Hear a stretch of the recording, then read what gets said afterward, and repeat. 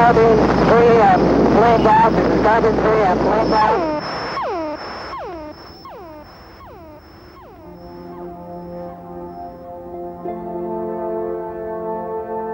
Here, in the desert sun outside Tucson, Arizona, lie the remnants of over 6,000 American military aircraft.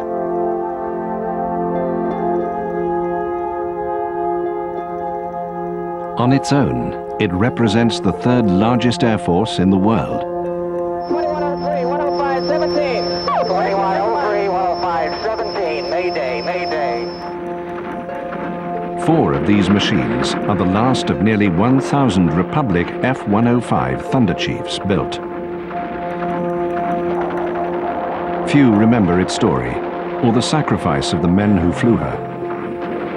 But in the 1960s, in the air war over North Vietnam, the Thunderchief flew more missions and suffered more losses than any other American plane. 108 pilots died in Thunderchief cockpits over Hanoi. Many were sent down in flames by Soviet-built SA-2 surface-to-air missiles.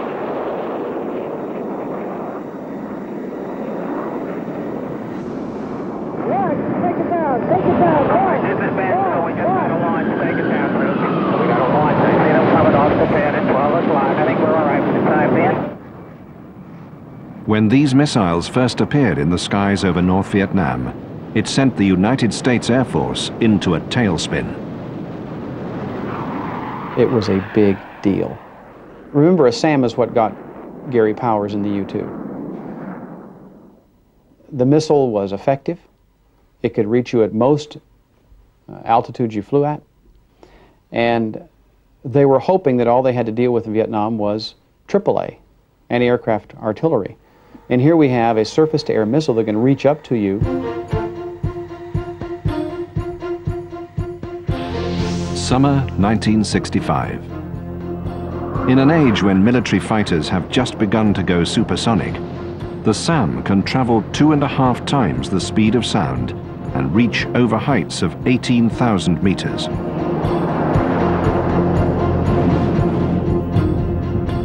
In July, when an American F-4 Phantom is destroyed by one of the enemy missiles, commanders are forced to mount a counterstrike.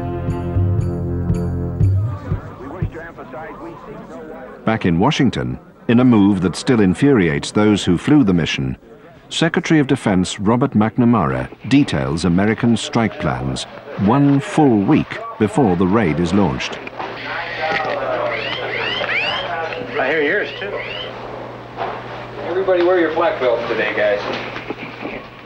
Within days, Thunderchief pilots stationed at Korat Air Force Base, Thailand, are chosen for the mission. One of these men is 30-year-old Lieutenant Ray Moss. By the summer of '65, Moss has already put in 11 years of service and plans a long career in the Air Force. At that time, there were 8 operational SAM sites in North Vietnam, but Mr. McNamara told the North Vietnamese we were going to specifically attack that one site and destroy it within 1 week. I flew over about 2,000 to 3,000 anti-aircraft guns that were shooting at everybody that came in. I felt that probably the North Vietnamese had moved every anti-aircraft gun they had in that area.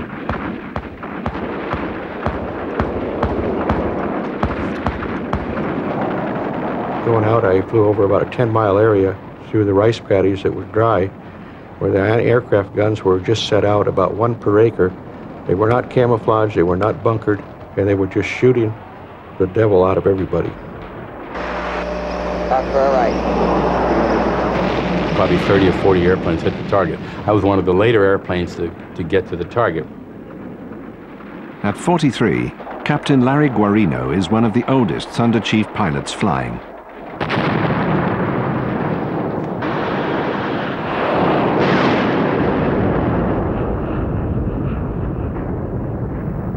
Even a novice in a duck blind, if enough ducks fly by, sooner or later he's going to hit one.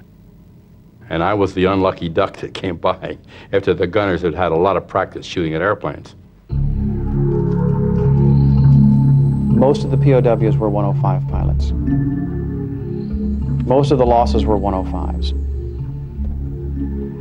The F-105 had the highest loss rate of any aircraft in the first part of the Vietnam War. It was a slaughter. Mayday, mayday. They were shot down, some ahead of me and some behind me. And I heard the calls, I heard the guys going in. You're all on the same radio frequency and you're hearing everything that's going on. Where is everybody? Ironically, the missile sites are not even there. The enemy has moved them, set up wooden decoys, and brought in hundreds of AAA guns to await the American attack. We're getting flat south target one, watch it. Eagle flight, a lot of flag guns south that missile site.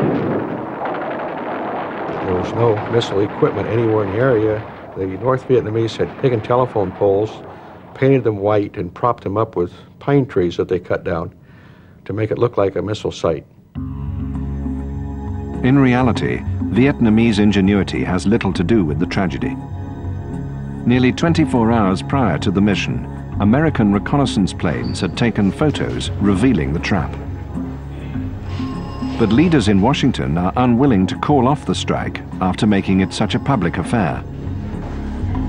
We had those photos. Those photos were in Washington. They were annotated as that was our target, and they were nothing but telephone poles. And 64 airplanes were sent in to annihilate those telephone poles.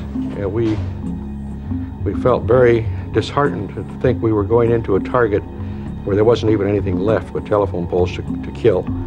And we lost 6 105s on that mission.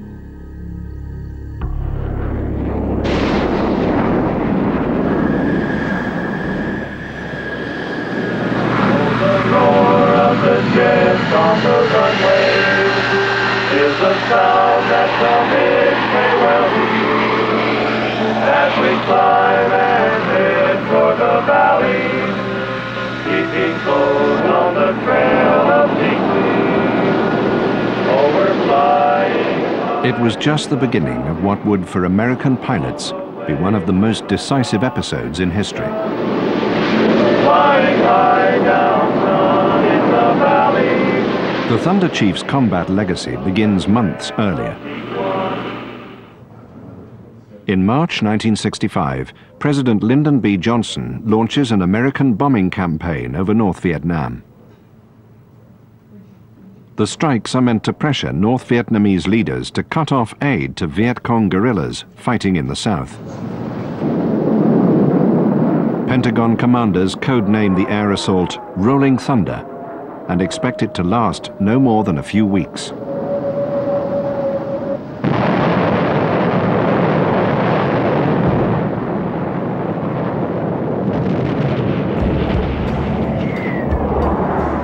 Instead, it becomes a deadly carrot-and-stick game that will last nearly 4 years and claim the lives of almost 1,000 American pilots and over 50,000 Vietnamese civilians.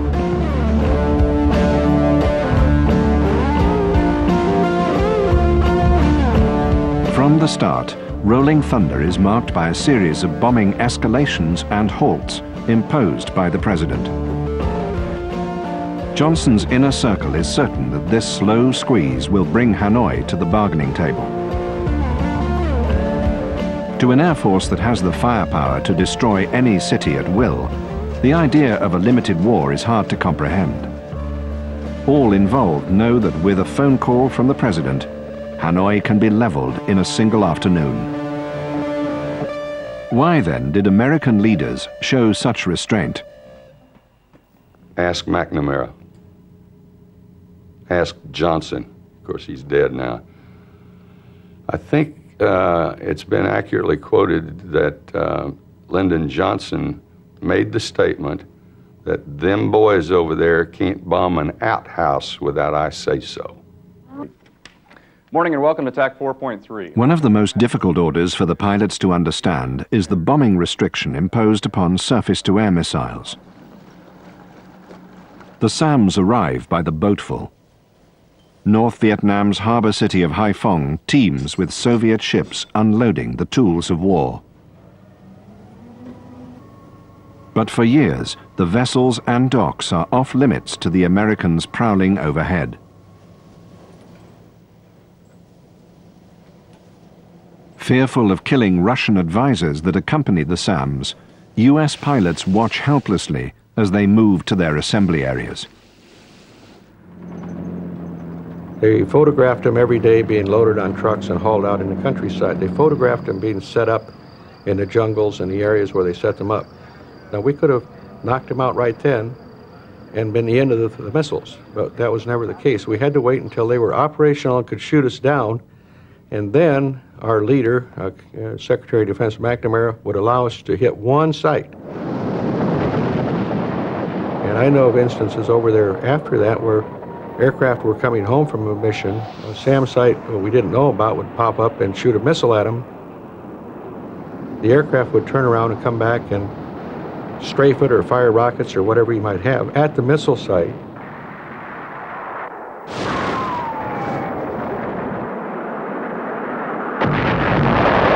He would come back and report that, and then they would put him in for a court-martial because that was not his target. The Joint Chiefs of Staff requested the Air Force to come up with a target priority list. We did, 270 some odd targets. Order of priority 1 through 270. When they finally were approved, they started at the bottom of the list and worked up to the most important over a 2-year period. Added to this is a misguided command policy. The Thunderchief is designed as a bomber, yet is asked to perform a fighter's task, to disastrous effect.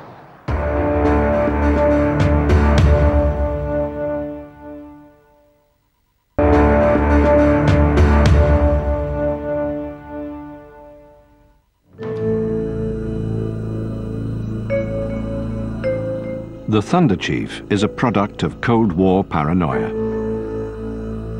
designed ultimately for the bringing of Armageddon. The jet is built to fly low and fast. Its Coke bottle fuselage, small wings and huge J-75 engine combine to create a machine that looks more like a dart than a plane. But like a dart, the Republic 105 will never be able to twist and turn as a great fighter plane should. A shortcoming that will haunt Thunderchief pilots in the years to come. Short wings on a long body do not make for a nimble machine, and the 105 is long as the B-17 of World War II. But the Flying Fortress was flown by a crew of 10. The Thunderchief seats only 1. You got to remember, for a lieutenant coming right out of flight training going to something like the F-105, I mean, that makes one heck of an impression on a guy. The thing was just huge, and you couldn't even touch the wing, it was so big. There was a reason for its size. In reality, it was a bomber.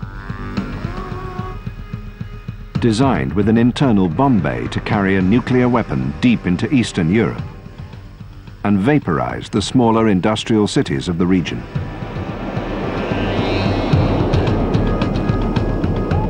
The F-105 was developed to fight a nuclear war. Tactical Air Command at the time had very little money, and the only way they could keep a piece of the budget was to participate in nuclear strategic weapon delivery. What they did is developed a large fighter that had an internal bomb bay that would carry basically a single nuclear shape. They developed it so that it would go very, very fast at low level, possibly even supersonic, although that's very tough at low level. And the idea was to go in undetected, below the radar, open the bomb bay, deliver this nuclear weapon, and get back out as fast as you could.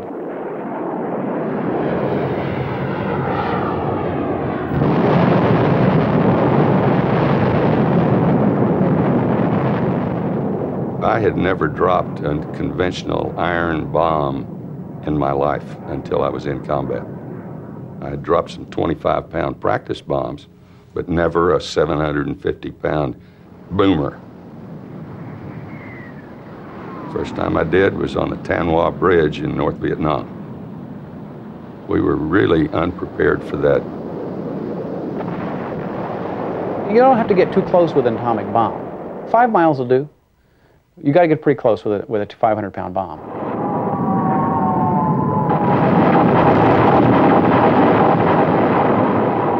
"100 missions to be flown,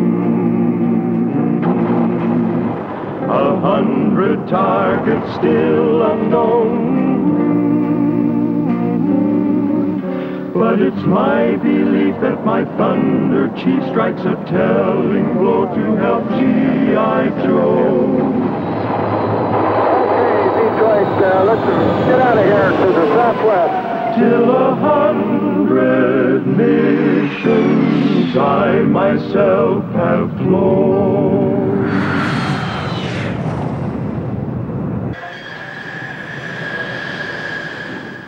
Throughout 1966, an average of 400 bomb-laden American planes strike North Vietnam every day. The resources needed to maintain this cycle of destruction are enormous. Crown, Waco requests that you can, in about 30 minutes, move the tankers up north for them. Roger, we'll move them up. Thank you very much. And Tomahawk, Crown. Tomahawk. Roger, is any other, how many are you? Flight of 4? Stand by. Under full afterburn, the 105 can use up its entire fuel supply in less than 4 minutes. Missions from Thailand to Hanoi and back can take nearly 4 hours. It required tremendously expensive tanker support to get anything done. We had fleets and fleets of KC-135s over Southeast Asia practically 24 hours a day offloading fuel. It used to mystify me how in the world they were getting that much fuel over there. Only 5 of every 100 missions are against fixed targets. The rest are interception strikes against the Ho Chi Minh Trail, a series of jungle paths leading from Hanoi to the south.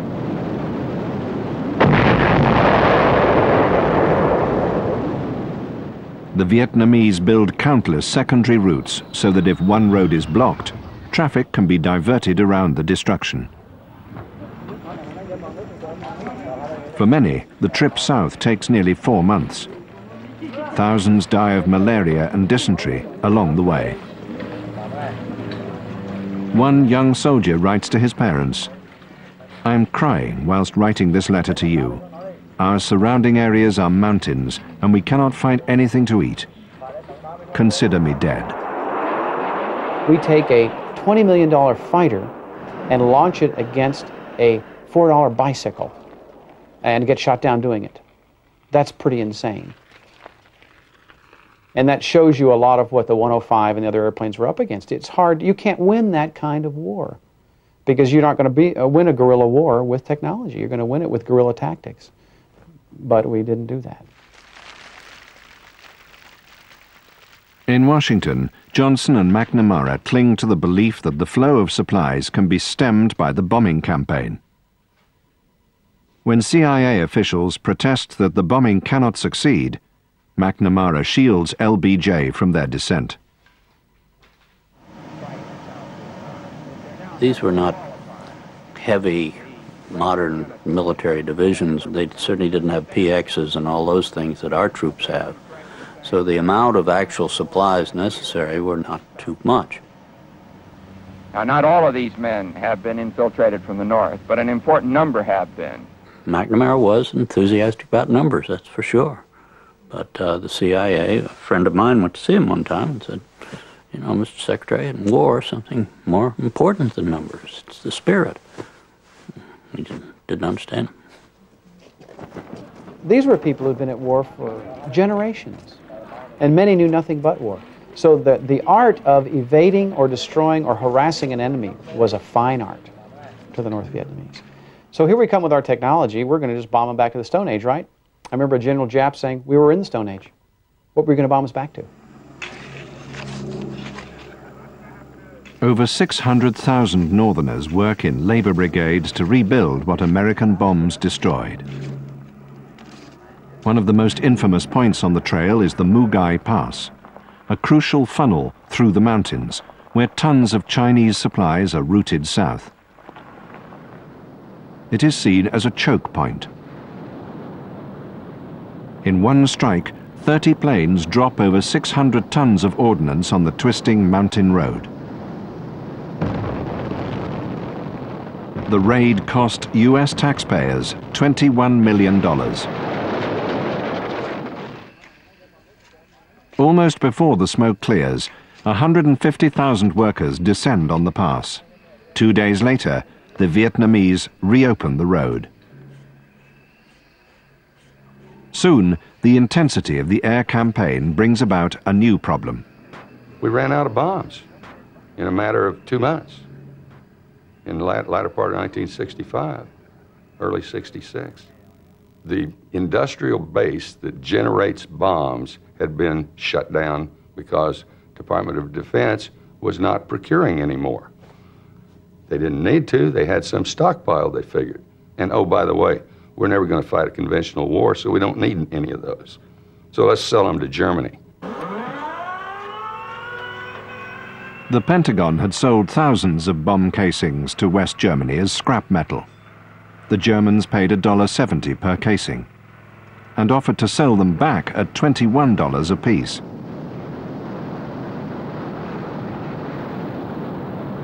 There were days that we had 8 airplanes and every plane flew with only 1 bomb because that's all we had. The F-105 would have carried 8 bombs, it's each airplane, but we didn't have enough to load every airplane, so they put 1 bomb on each airplane and exposed 8 guys to the enemy fire to get 8 sorties in for a sortie count.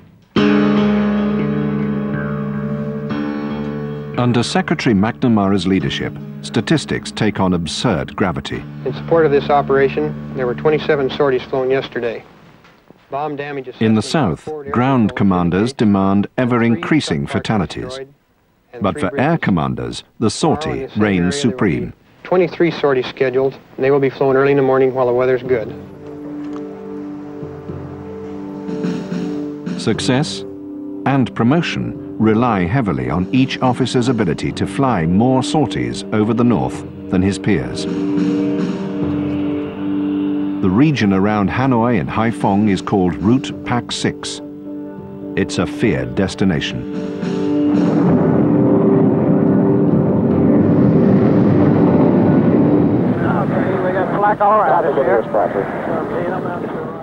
Here, pilots are 15 times more likely to lose their lives than anywhere else in Vietnam. Hanoi is bristling with guns aimed at the sky.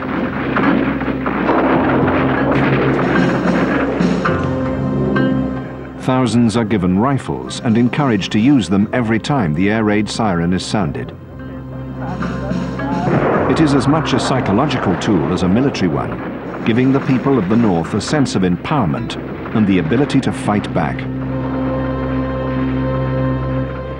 There were so many meatballs, as you call them, coming at you from the anti-aircraft guns, and I instinctively ducked behind the shield in the cockpit, and of course I was at a very low altitude at the time, and I said, "Hey dummy, you can't fly the airplane with your head down here, get it back up," and I stick it back up and they're still shooting at me.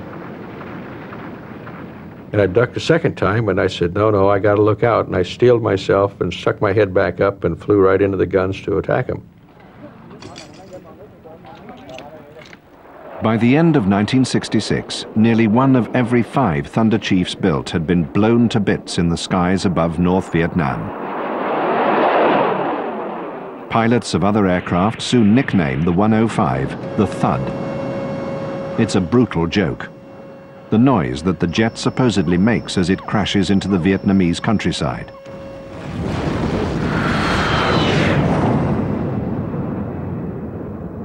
Later, the term is sanitized to mean the sound made when the heavy plane touches down. Drugs and heavy drinking bouts ease the mounting tensions. In the States it had always been fun, and we'll tell tall tales of the mission, and we'll bring to old King #1. We flew hard, we played hard, and we lived hard at that point. Not trying to be anything, any kind of image or something like that. It just worked that way. You know, you release a lot of attention by doing that, and we'd do all sorts of stuff.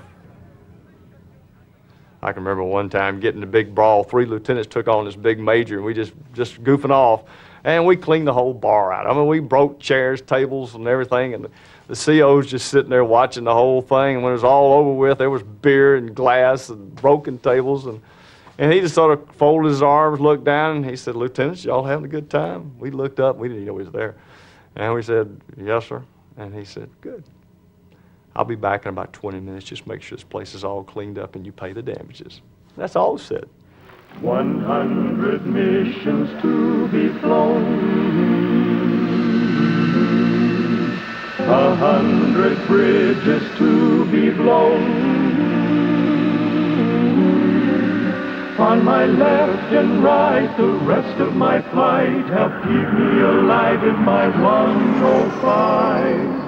Till 100 missions I myself have flown. Captain Roger Ingvelson had almost finished his tour when his 105 went thud.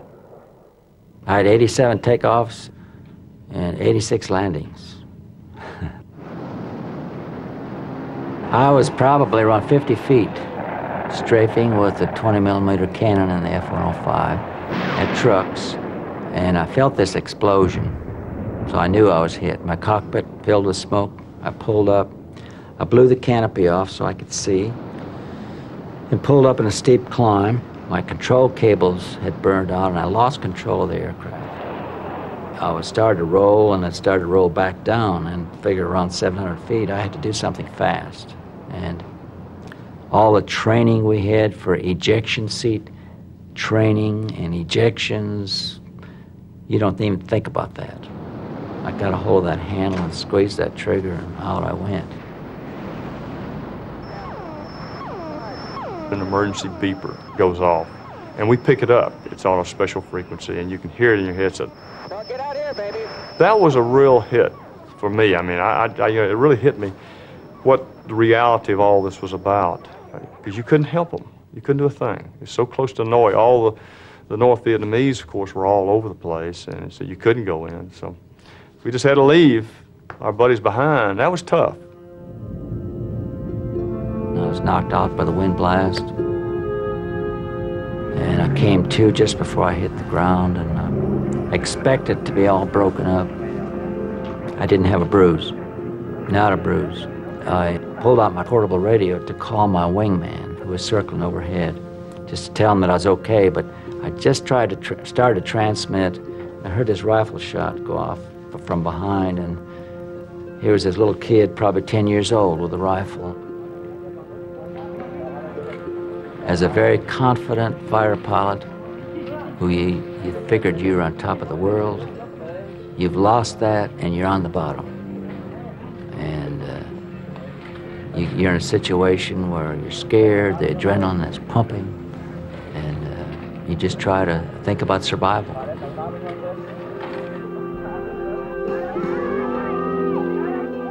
For the airmen shot down, the most dangerous time is immediately after capture. Not all those taken prisoner make it to the prison camp.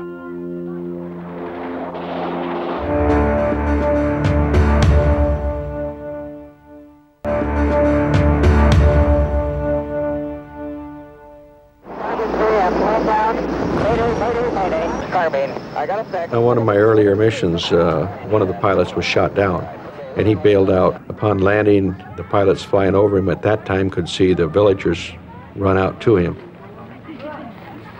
And he was taken.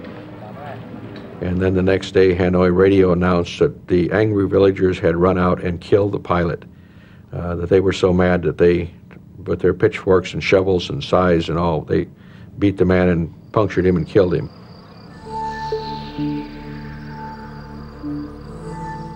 The Vietnamese had good reason for anger. The Pentagon itself admitted that 1,200 civilians are dying every month in Rolling Thunder raids. I didn't have to look at them. I didn't have to get close enough to get their blood on me and see them in the eyes when I was shooting and things like that. It was very impersonal. I mean, I knew there were people down there. And I knew that there were people trying to kill me, and I knew that they were killing the hell out of American citizens.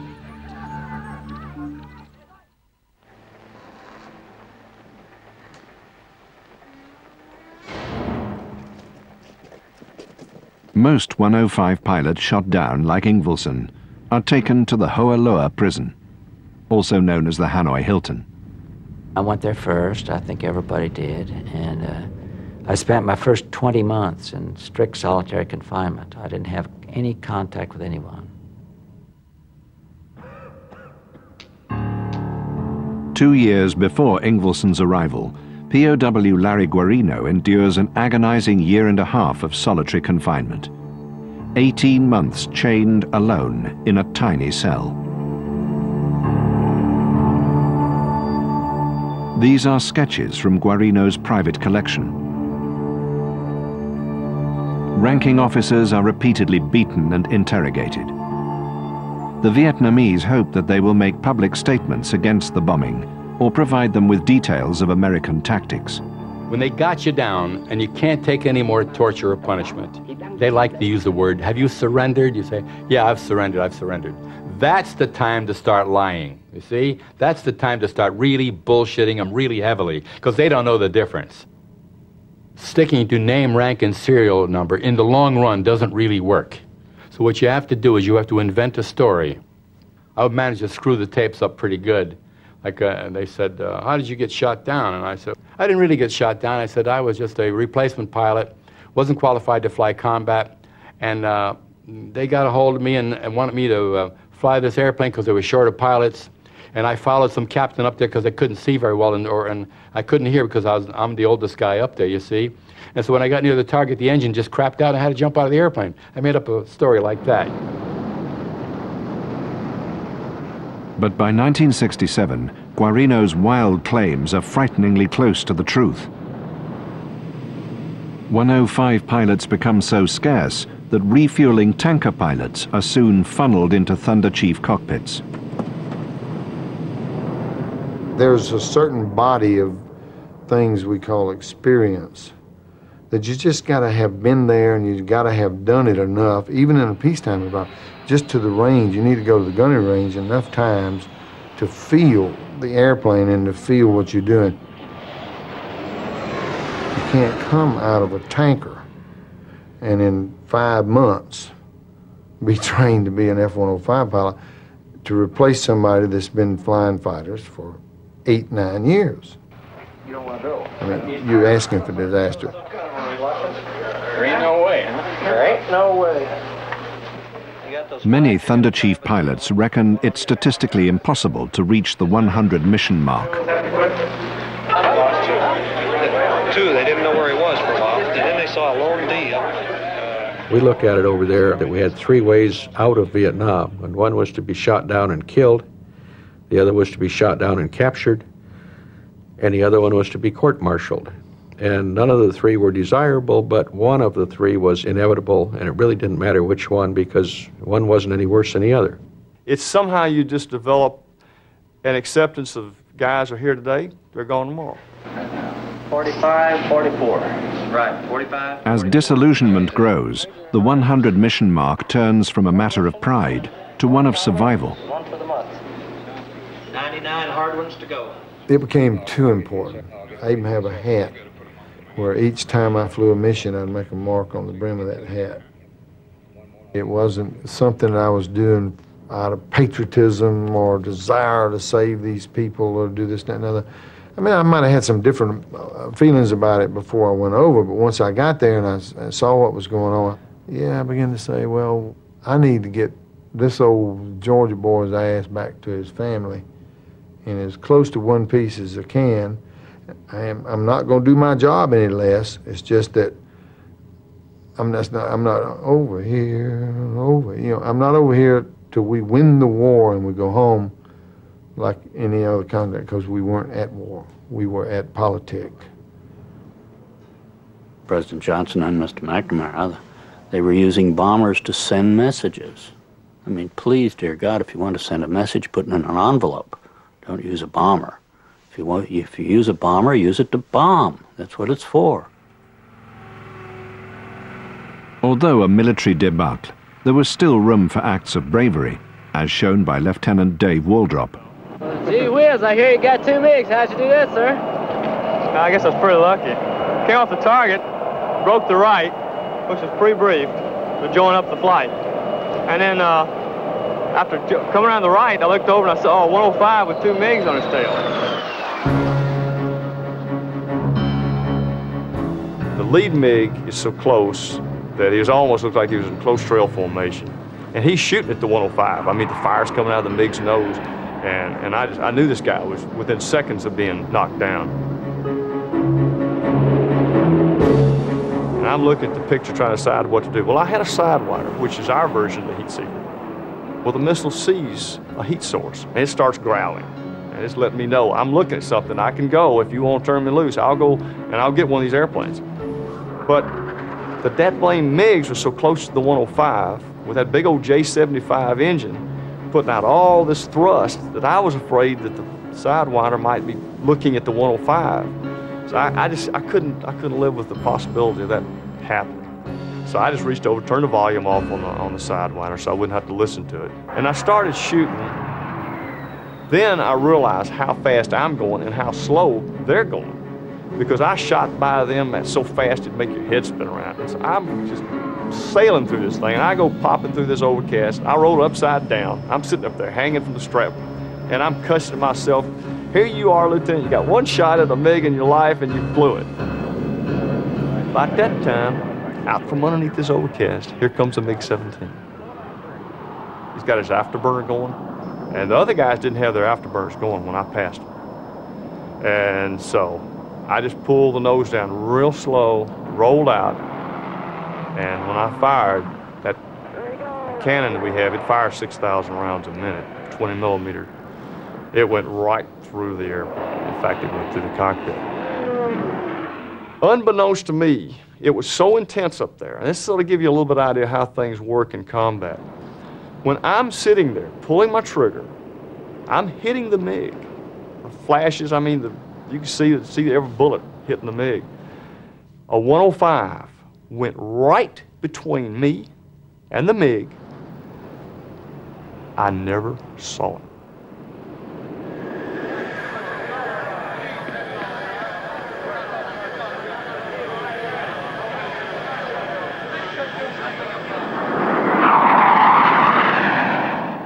The MiG poses a lethal challenge to American airmen, but the sophistication of Vietnamese ground defenses is truly shocking. By 1967, over 200 SAM sites dot the landscape, and more than 5,000 missiles will be launched against incoming American planes.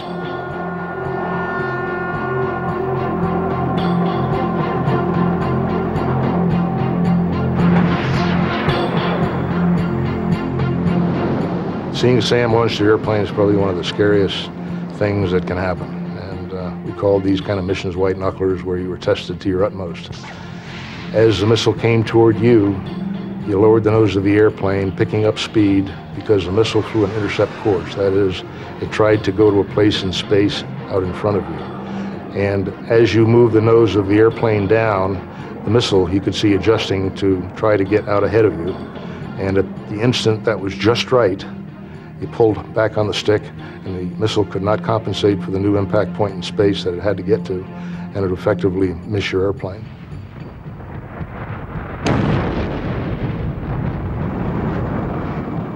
To confront the new challenge, America creates an aircraft built to carry out a new kind of mission.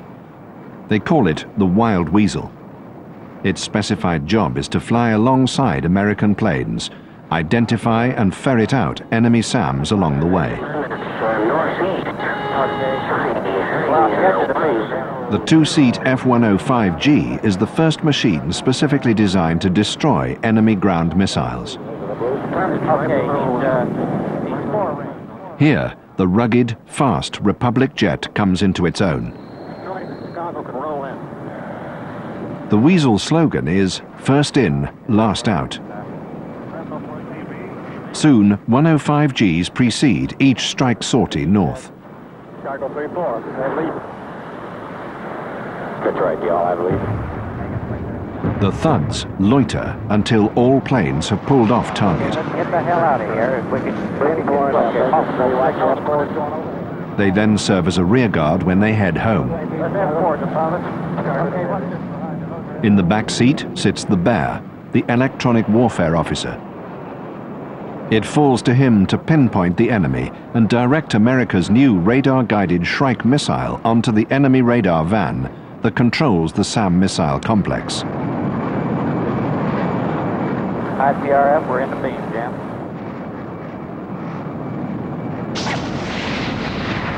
All it has to do is sniff a radar. That's all it needs, a radar emission. And it will ride down that beam to the radar dish that's emitting the beam. Passive, it can't be countered unless you shut the radar off. And the Vietnamese learned to do this, we call it blinking. They would blink the radar, go to standby, kept the radar warm, but the dish wasn't emitting anything. And so the missile went dumb, and they would try to leave it off long enough for the missile to go hit the ground somewhere, or go off, veer off far enough to not hit the side, turn it back on. So it forced the North Vietnamese to be blind. It was a chess game where life was on the line. And there probably was no closer example of the medieval joust than those two guys going at each other.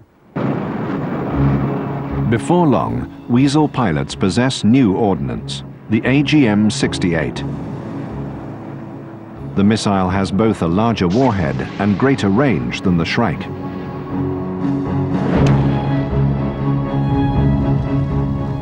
The weapon marks a turning point, but comes too late for the 120 Americans downed by SAMs during Rolling Thunder.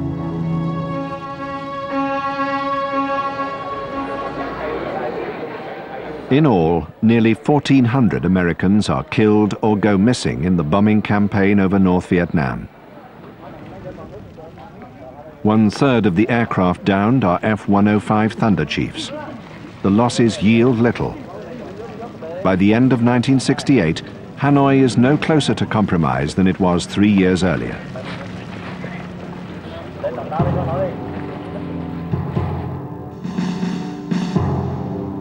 To many, it is clear that American might has been useless against Vietnamese ingenuity. Back in the US, Secretary of Defense McNamara turns against the bombing campaign he once so strongly advocated. Mr. President, I cannot find words to express what lies in my heart today.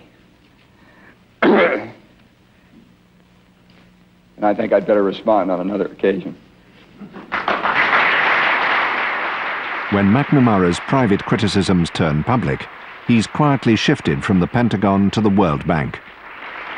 Johnson replaces him with Clark Clifford, who the president thinks hawkish on the war, but Clifford too recommends an end to the air campaign. Rolling Thunder closes on November the 1st, 1968, but for Thunderchief pilots like J.C. Hartney, the end comes too late. When my best friend was killed, that was one of the things that prompted me to go ahead and leave the Air Force with 12 years of service in. And I felt that there was no point in dying for a country that didn't care and that had no intention of ever winning a war. I was there because I was a soldier and I was sent. That's the simple, easy answer and the easy way out. I have other feelings about it, but that's why I was there. Whether we should have been there or not, as a citizen of the United States, hell no. Despite their bitterness, many Thunderchief pilots flying in Southeast Asia request a second tour of duty.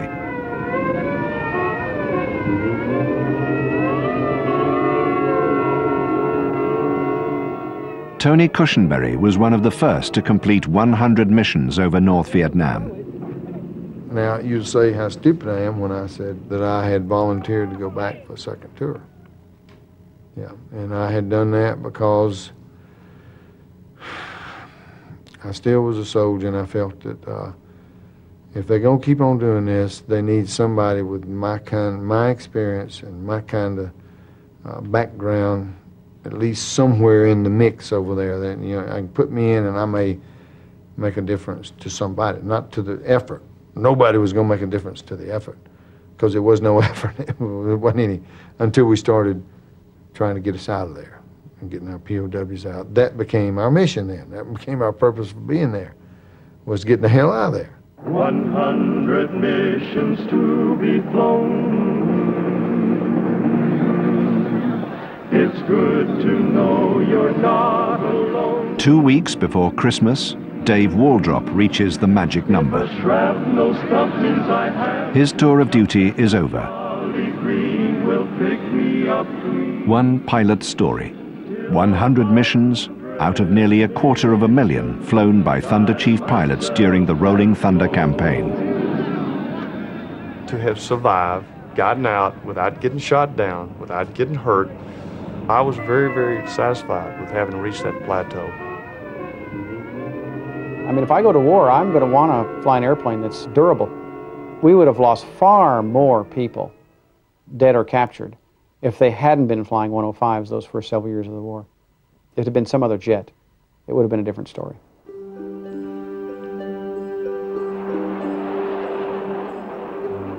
The Thunderchief flew 75% of the missions over North Vietnam.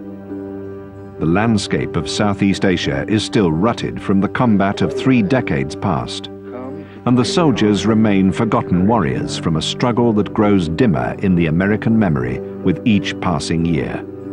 Though, as with all conflict, there will always be scars.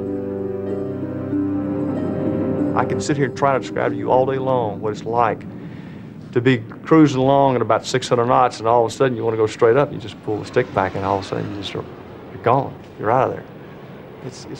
It's special. These men got to do that. I'm a Thud pilot. I love my plane. It is my body